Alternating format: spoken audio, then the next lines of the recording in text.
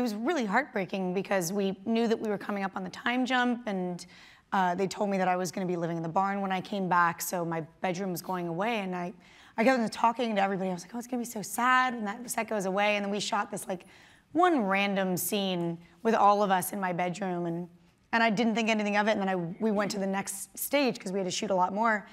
And I was like, God, I can't believe that set's gonna be gone. And they were like, oh no, it's like almost gone right now. They're tearing it down. And I was like, what? You like ran over there. I was like almost in tears, and I ran over there, and it was like just 3 walls and like my carpet. And I just sat down in the middle of it because it was 6 years of my life. Like I mean, I know Spencer grew up there, but like in a way I grew up there as well, and I had so many memories with these girls, and oftentimes just scenes like myself alone at night doing weird Spencer things. So I just took a moment to like say goodbye and realize that it really, for every one of us, it's the beginning of the end.